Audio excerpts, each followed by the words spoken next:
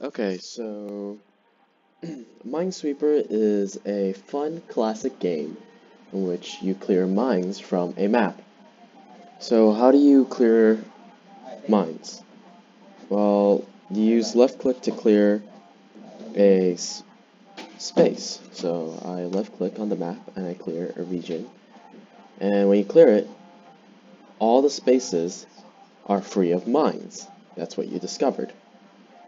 However, do not left click on a mine, because if you do, you will lose. For example, I clicked on a mine and I lost. So let's try this again. Instead of clicking on mines, you right click to mark them. So from my experience, 111, this specific green box would have a mine. Why? Because boxes with numbers indicate a number of mines around the box equals the number in the green boxes. So this cleared box with 1 in it indicates that there is one mine in the surrounding green boxes. But because there's only one green box, that means there can only be one mine in that green box. So therefore, I right click on it to mark it. Now, I click this specific box as one having a mine and this one as clear.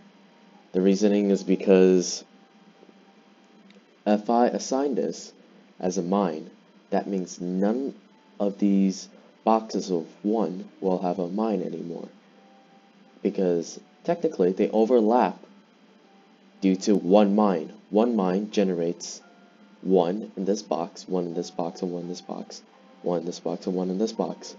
So what does the 2 mean? The 2 means that there are 2 mines surrounding them. And since the 2 has 2 green boxes, that means those 2 green boxes must have a mine.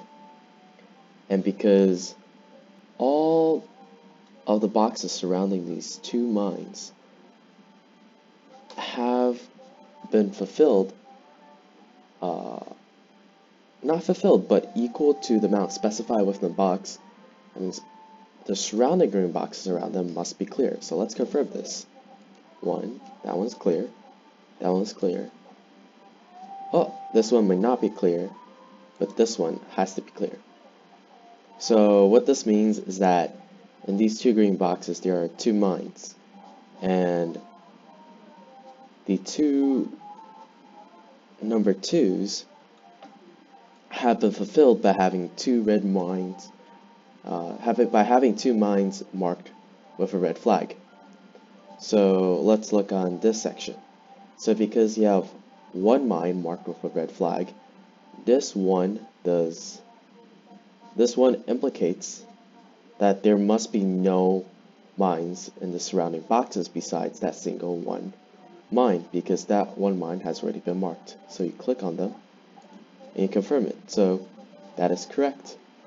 And you see number 3. Number 3 indicates 3 mines.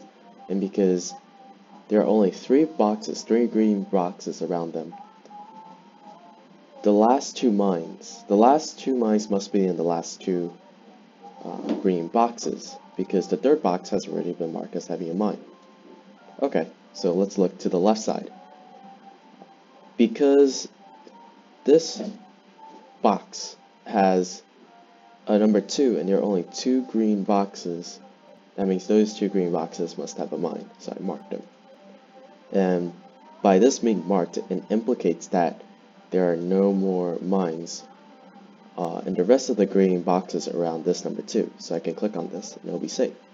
Which means I can click on this as well, because this one implicates that this previous green box has no mine. Now, I will just finish the rest of this to show that the rule I am following is right. So I'll mark this as having a mine. I'll clear this, which is right, which means these 2 has to be clear, and they are 1s, and this one shows a 2. And because this one shows a 2, it's likely that this one has a mine, because all 3 2s share this single box, meaning that all 3 2s could now be thought of as all 1s. And because these 2s have 2 boxes, they're considered as 0. And this 1 has already been used, so that means the rest surrounding these 2 numbers has to be cleared.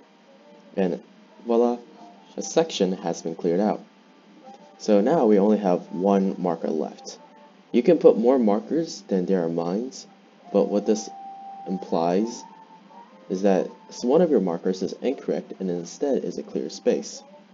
So because